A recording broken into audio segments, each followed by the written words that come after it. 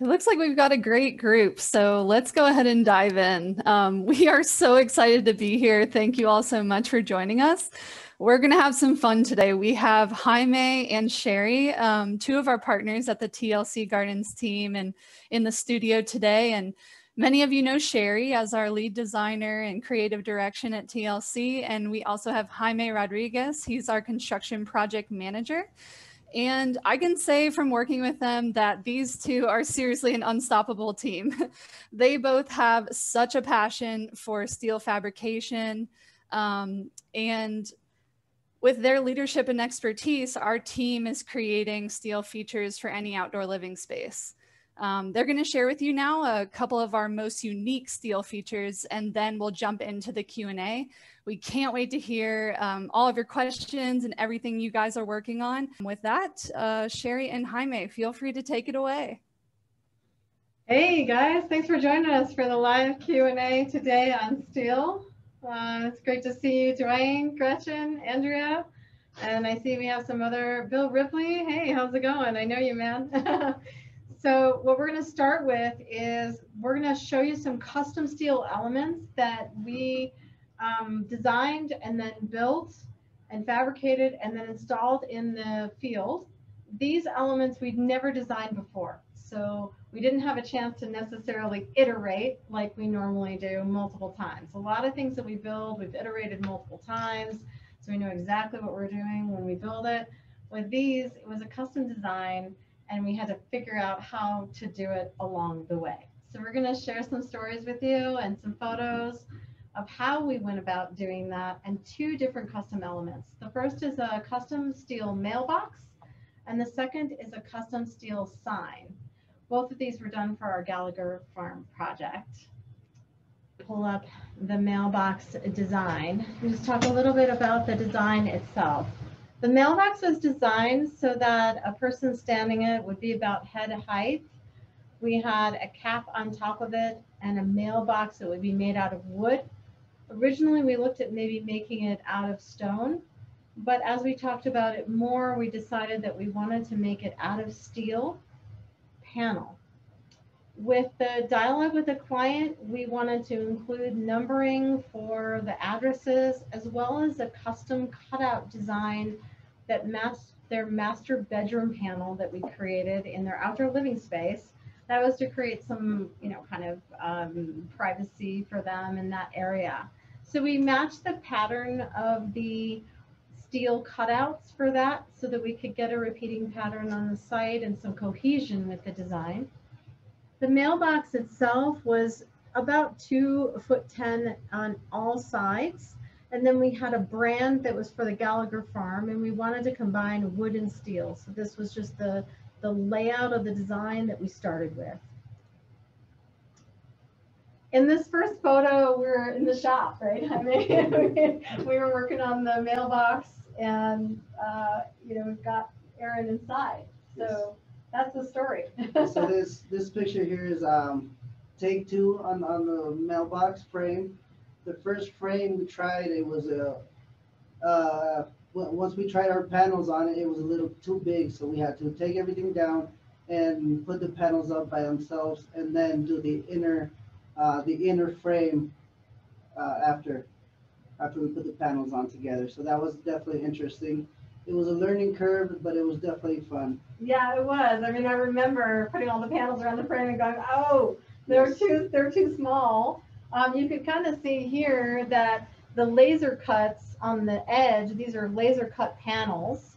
And we had built the frame inside to the dimensions, but it was a little bit too small. So we rebuilt that. But there's also another story about Aaron being inside, like why he was inside and how he got there. Yes, Aaron was a smaller and thinner guy like myself. So we had to put him in there, great fabricator. So we had to put him on a ladder, and he had to climb down in there so he could tack weld all over frame.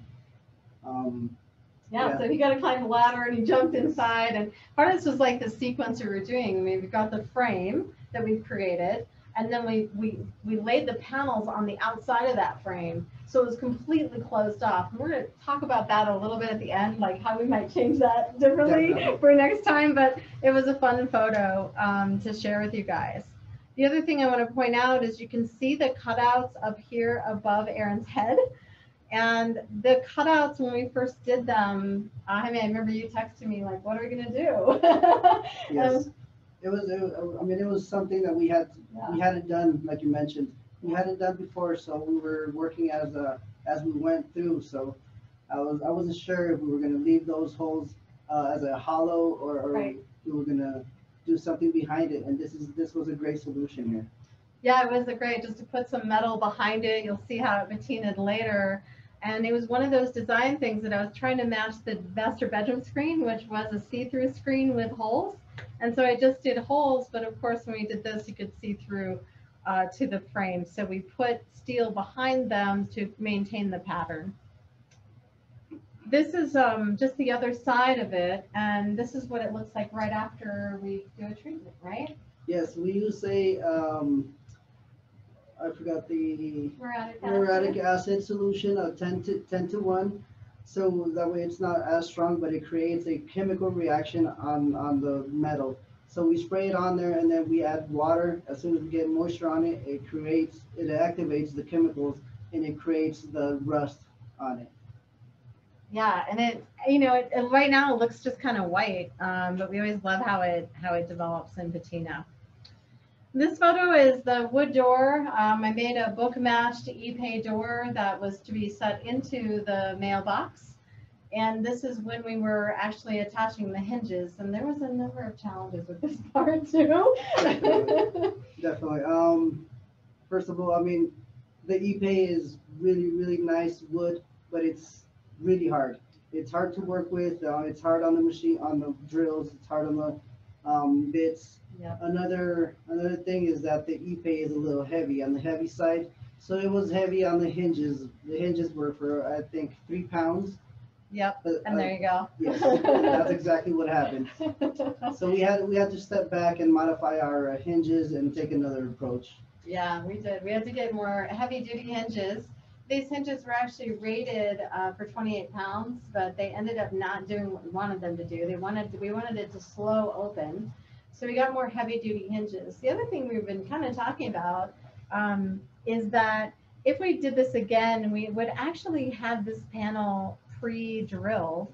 What we did is actually tapped it in place. And that was a little challenging because the space was so small. It was hard to get the accurate marks and it was hard to get the taps in. I remember I was working on that. Just the limited access to put another wrench into it. Yeah, it did, literally, another wrench. Mm-hmm. So this is an image of the mailbox after we got the, kind of the door hinges finished. We just had the muriatic acid, and we were starting to put the wood on the side and spacing that out. And here you can see the wood spacers that we use between the Ipe to get a consistent gap between the wood. We next had to kind of tackle the sign in terms of the numbering, and that was also an intriguing process that we went through. Yes, definitely. We ordered aluminum numbers, but we tried epoxy to glue them onto the sign. Of course, from freeze and thaw, it was just really hard on the epoxy. So the magnets weren't holding good enough. Yeah, it wasn't. And here I had used super magnets to bind to the back of the numbers, and the super magnets did really well to bind to the metal. But the epoxy holding the super magnets to these aluminum pieces of address numbers actually ended up being a problem. So you'll see later on that we actually had the numbers cut out, laser cut out in the steel. Because now the super magnets can just attach to both of them and we can just tack them on. The nice thing about that is Jaime and I talked about attaching them directly to the mailbox, but we wanted to be able to remove the numbers should we ever have to, refinish the surface or do any upkeep on the mailbox itself. So the nice thing about that is we can move the numbers around. You'll also notice the brand up here. We had that laser cut out. That's for the actual Gallagher farm, which we did this project for. And this is the back side, just showing how it's starting to patina after we put the muriatic acid on in the treatment. And what would you say, how many days was this after we had treated it? It actually, it goes pretty quick, so maybe this is on the 4th day, so it does its job. That's what I was thinking. It was pretty quick. This is just showing the door and the mailbox patina from the front, so you can see, you know, how the cutouts are coming out with the different levels. This is the mailbox installed on our site, on the street side. Mm-hmm. This is right after we got there. And that was an interesting story too, like how we got it in the truck and how we got it out. It was about how many pounds? I'd say this mailbox is at least 800 to 900 pounds.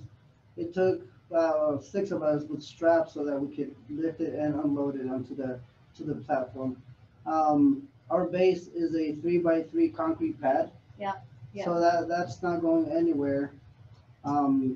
We did throw it on a 1/4-inch plate and then welded the mailbox onto the plate. So it's secured. I thought that was a really great idea too, because we had all these straps, we were holding it up, and there was 5 of us, and we were trying to rotate it to get it onto that plate. But that plate really helped we could set it, and then we could just feel it just kind of jockeying in place. So that worked out really well for setting it on the site. And then we had the client come out and check it out. This is what it looks like from one street side going north, seeing the letters. And this came out good. We had to embed the magnets into the wood epay actually, and then we had the epoxy on the numbers. So that was also an interesting process that we went through because we had the spacing on the wood, right? Yes. So we had to place it on the wood first and make sure we had the right spacing, because we have with it being magnetized, it creates a shadow line. So we have to have the right spacing for each number so that the shadows don't cast onto the other numbers. Yep. And a couple of them, of course, landed right on where there's a gap, and so we had to change the spacing and finagle that a little bit. We just had screws that we screwed into the wood that the magnet stuck to. And this is after it's been on site aging a little bit. You can now see how the patina has developed. It's really gotten dark. We're really happy with it. And then here, we actually had the clients out, and we were standing there as the mailman came by. Yes. Yeah. So the mailman came in, and he gave us a lot of pointers on this. One thing he pointed out, luckily I was there, it's very nice, but it's not deep enough. So he tried putting the boxes in, and it's not deep enough. It was too short. So we definitely had to come back and modify it. So we went the full depth of the mailbox, which is 2 feet 10. So now it's plenty of space. Yeah. So we had to recreate the sleeve. So just so you know, when we made the frame, this mailbox itself, the box itself where the mail goes, was a sleeve that went inside the frame. And we had to take that out, take the back of it out, and re-weld the sleeve that goes all the way through the mailbox to full depth. And then we talked about some of the things we would actually kind of change about this design now that we've been through, I know, once all the iterations we would do. Yes, definitely. So one thing we could definitely change is access, or provide access not only through the top but maybe on the side. We were thinking of maybe using a full panel and just bolt it onto one side instead of having everything welded on all the 4 sides. Yeah, because I think that would be great. If we, I'm kind of tracing out, if we had a panel like this on the back that we could take off on the back side, then that would allow us we actually have a plate on the top, which is hard to see. I'll zoom in here, but we actually have a plate on the top of the mailbox where we anchored this plate on to give a shadow line to the top. And that went around. We actually have a piece of wood here, a wood frame, and we actually made this follow the outline. But the way that the mailbox was built this first time around, we don't actually have access to the inside. So it'd be nice to be able to take the panel off the back and be able to mount those bolts from the bottom and also to be able to access the inside of the frame. And then of course we talked to the clients and they were like, it'd be really nice to have storage in the back for like those bigger packages. Correct. So, We've got a lot of yeah. under leg room, we'll call it, to use. So why not use it? Right. Yeah. So, I mean, lots of things that we learned through the first design and build iteration, and that's the final product. So this is the original sign design that showed the front of the sign with the letters, and this changed a little bit. You'll see in the final piece. We ended up deciding we don't need the street, and we didn't need the name of the farm. This gray area is actually ipe wood that needed to be fit to the sign, and then this is the sign from the south elevation because they have a driveway that goes by, which you'll see. So we need both the front face and the side. The sign was designed in the landscape to hide an electrical box as you approach to make the sense of arrival as you came into the entrance for the house and the landscape. We were creating an Italian Renaissance parking area that matched the front of the house. So this was really key in kind of hiding that box so it's not the first thing you see and giving it the feeling that we wanted. So this first image was the beginning, the beginning of the sign. Yes, this here is a 2x2 steel tube. And then we capped it with some sheet metal, and that would create the base And here's itself. the base. Correct. The Yep. 2x2 frame that you guys see on top, that is the outline of the sign itself. Yeah. And you can see how we put the sheet steel over the same tube frame that's inside here.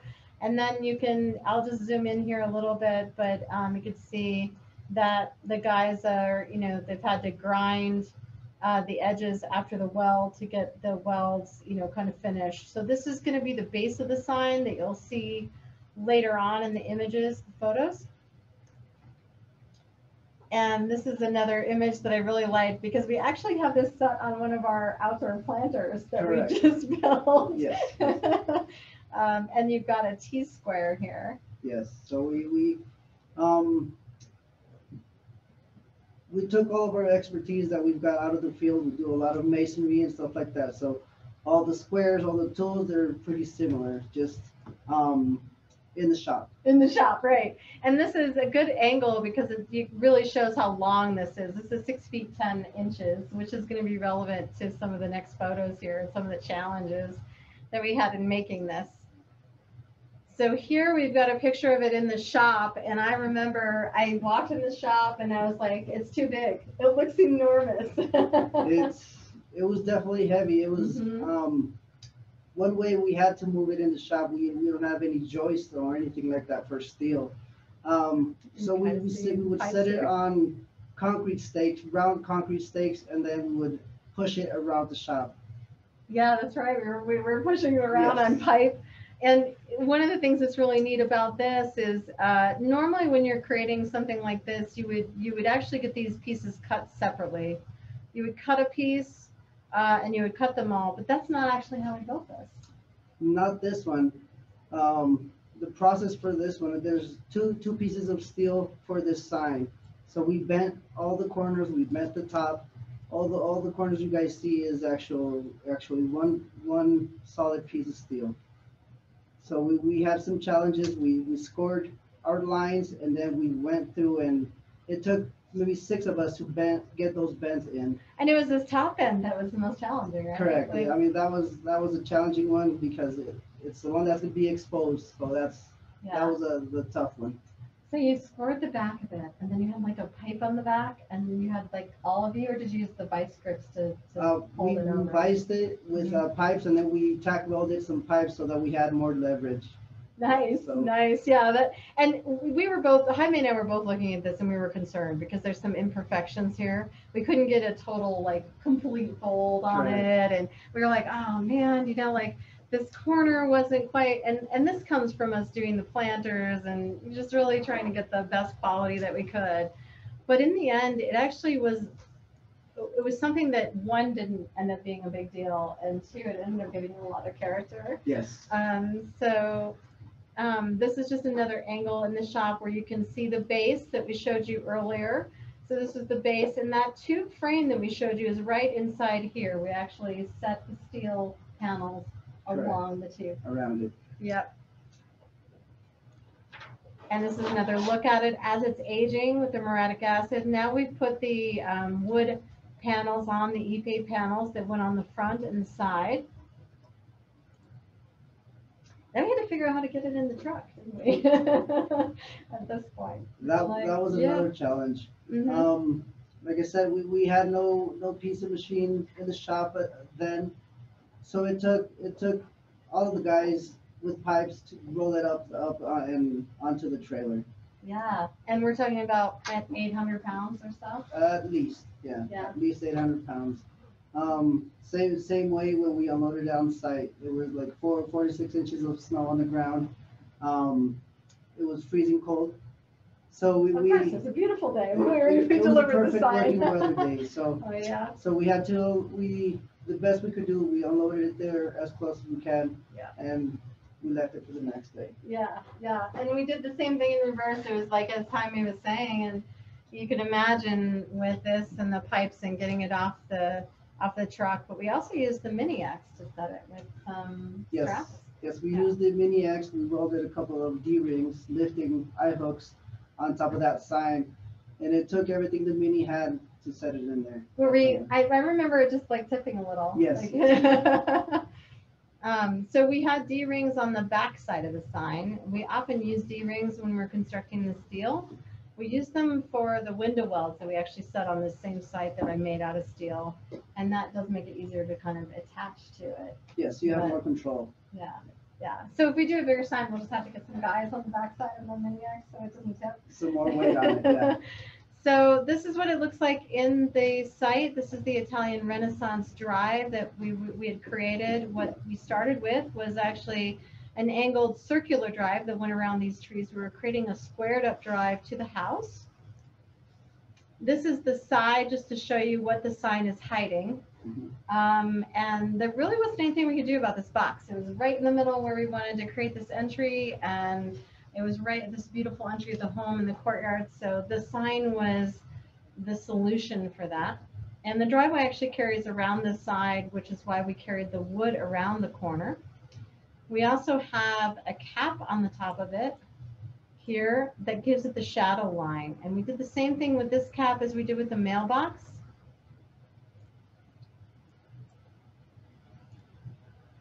And then this is what it looks like from the front as you're approaching the house. Of course, you don't see the utility box.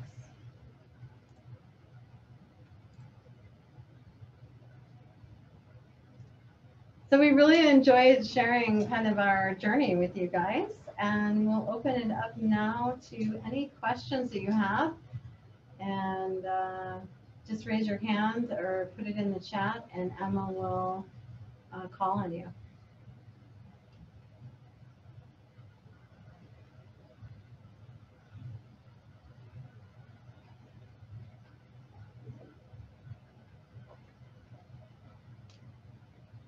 I see Gretchen raised her hand there.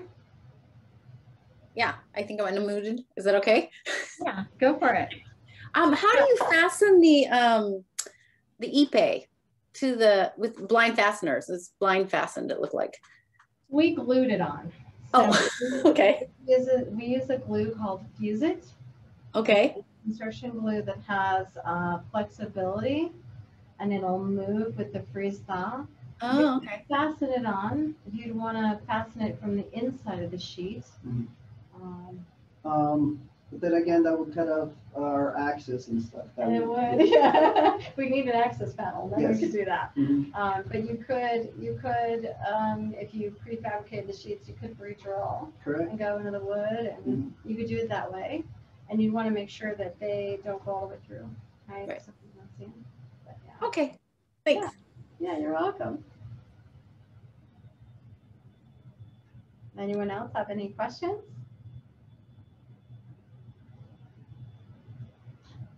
So if there is no questions, Emma, too, we can just open it up to just a dialogue.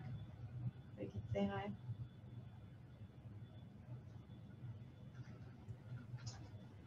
I don't see any other hands being raised right now, but if anyone else has a question come up, feel free to jump in and ask us. Great. So now we can just say hi to everyone. Dwayne, I see you are here. How's it going, man? You gonna unmute? Are you gonna join us? I'm good. I'm good. I'm multitasking. I'm doing like 10 things at one time, trying to reply to emails, changing designs, following up. But I'm here. I love it. Yeah. So what are your thoughts? If we're dropping in questions, the wood was the question, and it was answered. That was my question, and it was like I missed a type of wood, and I heard Gretchen say ipe. So those really were my questions that were already answered. Okay. All right. And on the steel design, you're going to use some of those. Design and steel alone? Yeah. I see the possibilities of a bunch of other ideas with that. I mean, it's really sweet how you guys are doing that. Yeah, like you can use it in just about any area of the design. Yeah. There's so many different functionalities. Yeah, that's just really the starter of what you guys are doing. Like there's so much other things to do. Like I have a project I'm working on in Indianapolis that it looks like it's going to be a lot of that. I mean, just all over the project. Nice. What kind of steel are you going to be doing? That's why I'm going to consult you for that. Oh, great. That's our next Zoom meeting. I don't know anything about steel. It's just I call it steel, and it just looks like steel. I don't know what color or styles or what to do with it. So that I'm consulting with you for that. Yeah, as you're throwing it together, get together with me and Jaime. We'd be happy to share. Of course. Design and build and strategize and synergize. How about you, Andrea? How are you? I can't hear you. Would you unmute? I'm good. Yeah. How are you? How is Inside Out Design? It's good. We're trucking right along. It's busy season for us, so Yeah. I'm sure it is for everybody at this point. Yeah. Are you doing any steel work, any steel designs that you're working on? Yeah, but same one I was telling you about last time that you had this. So we are actually building that curved wall now. Nice. Okay. So we'll see how that turns out. Are you using panels? How are you approaching the construction of that? So we are pouring some footings behind or piers behind the wall, about 4 feet behind the wall, and then making triangular,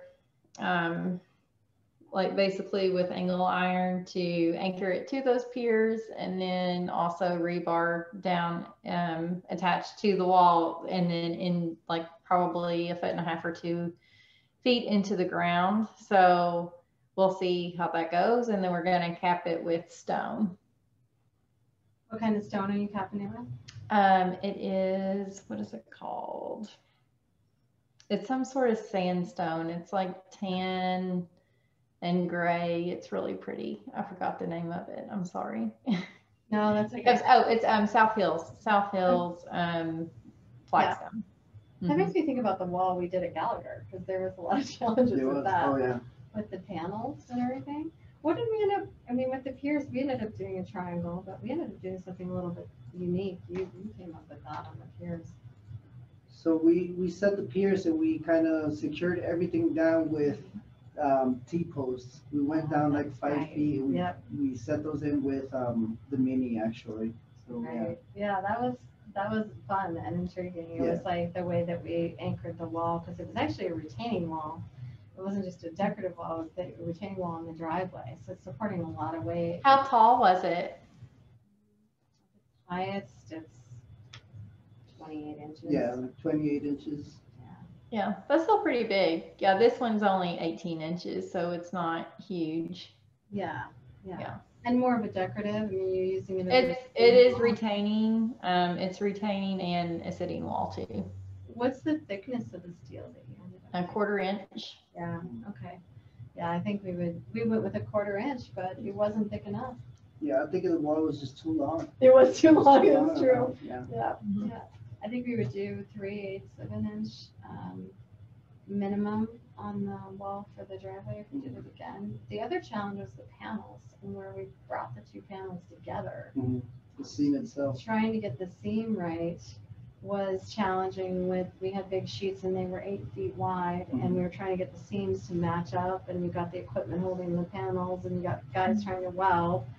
The seams are a challenge, so we talked about maybe next time having tabs on them where they came On each together. side, yeah. Yeah. So I don't know how you're handling the seams on your wall. Mm-hmm. Yeah, I mean, yeah, I don't really know yet, because I really wanted one big long piece. It was supposed to come in 24 feet, and it came in 3 8-foot sections. So now that's another issue that we have to figure out. I mean, if we were doing that again, how would we do the seams? How would you do this? I'm thinking we'll use the, well, I guess we'll have to use the angle iron. I don't know. I think we would definitely do the tabs, and then that long square tubing on the top, maybe like 2 inches from the top. That way it lines your top. Yeah, that's true. That really did help. We ended up using yeah. that square tube we welded on the backside of the steel, and it did help us line up the joints, but it also made it a little bit stronger so it didn't bend. We were having problems with the, you think about 1/4 inch steel and you think it's strong. You think it's got a lot of tensile strength, but because it was so high and we had the seams, it was bowing out. It was bowing out with the weight. So it wasn't thick enough. And so adding the 2x2 steel also added the tensile strength for that. So that might be something you might want to think about. You can get tube steel in all different spec sizes. You can get it all the way down to 1/2 inch, 1/2 inch. So you could put that on the back side of your panels, 18-inch wall, and it would help you line up the seams so that you could get a nice clear weld. You can also use flat bar in thinner stock to make little tabs, because if you have tabs, then they just line up. Say this is the outside of your walls towards me, then your tabs are in. They can line up and you can bolt through the tabs. And then you don't have to have somebody holding the sheet steel, which is we had a big machine holding the steel and trying to weld at the same time. With the smaller wall, you don't have that, but it's the weight, that might be helpful. Yeah. And then the bends are going to be interesting. Have you tried to bend it yet, or? No. No. Yeah, that's going to be super interesting. Yeah, that'll be interesting. How would we go about bending? We haven't done a curved wall. I'm thinking about that. And we do the folds all the time. I mean, we've done folds. We did a curve at Gallagher. Yeah, we did. But the way we did is that we tacked both sides, and then both ends, and then we stacked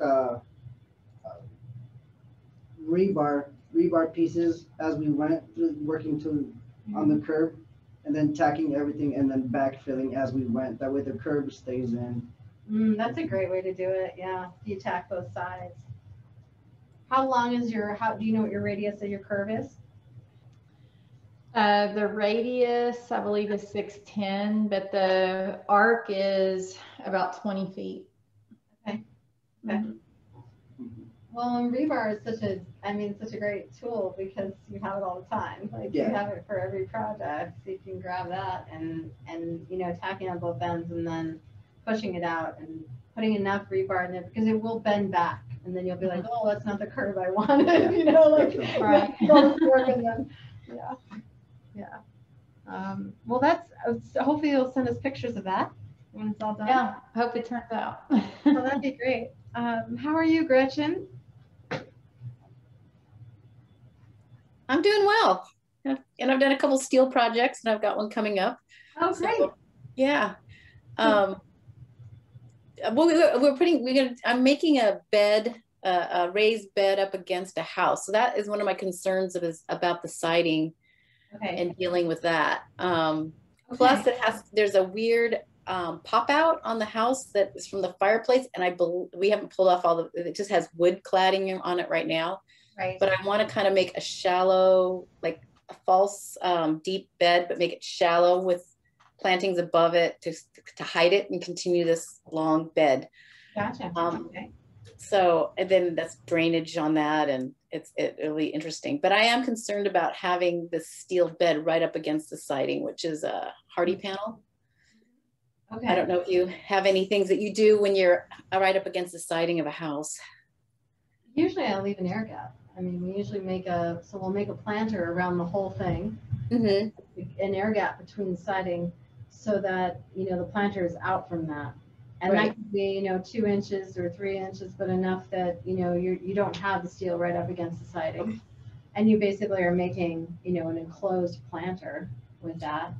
I mean, we did have, like, with the walls at Gallagher, we had those right up against the siding, and we ended up doing some different things with that. Yeah, I mean, you guys could do maybe like a double walled planter, which could work as a barrier, as a separator, and then your second wall would actually create the wall for your soil instead of that being up against the siding. Oh, I got it. We do that a lot for the fire pits. Like, we create double walls, so we'll create an outer dimension, an inner dimension, and there's an air gap between those two steel panels. And then we put a steel panel on the top for the aesthetics, right? So that aesthetically it looks like one whole piece, but it's actually got 2 separate pieces, right? And I think that's a great idea. Yeah. So that's something else you could do. I mean, steel is such a structural component that when you talk about your hidden one, where you want to create that hidden compartment, it's easy to make even using angle iron and a couple of angle irons together and flat bar, you can create kind of hidden structural elements that'll support that. Okay. Yeah. That sounds like fun. Yeah. Well, the other thing is I'm hoping the house itself has a steel door and a steel awning on it, right? Which is all rusted. So I'm hoping it all ends up, rusting together in the end. Have you had trouble with matching up previous? I mean, it's definitely much older. It's, Yeah, you're gonna get different patinas. Yeah, it is a different method because it takes time to patina the way it is now, but then once we apply our solution, it creates a different type of chemical reaction. So it definitely comes on differently with a different color. In fact, like even the mailbox, if I go to each side, I go to the front and I go to the side and I go to the back, each piece has got its own unique character from the muriatic acid, which is the steel just reacting to it. And so if you're trying to match, I would definitely set up expectations that it's not going to match exactly. That it's a piece of artwork, and that it's gonna be close, but it's not going to be exact. Oh, I designed in it that there's another one on the other side of the door, a smaller one, figuring that would tie it all together in case that's the case, so that it doesn't, have this one area that's just the one color of steel. So that sounds like fun, though. I love it. It sounds like a fun project. We'll see what happens. Gosh, well, it's been so great to have you guys. Thank you so much for joining us. This was awesome. I need to give you a call too, Gretchen. I haven't talked to you for a while. I know. Thank you for doing this. Yeah, you bet. It's really fun. I see Jeff and I see Lauren. You guys don't have a video on, but did you have any projects that you want to talk about while you have Jaime and I here? Let's see if they engage. So, okay, I guess that's it. We'll wrap it up, and thanks so much for everybody joining. It was awesome to see you, man. All right, thank you, everybody. Thank you. We'll see you next month. Thank you. See you next time. Bye.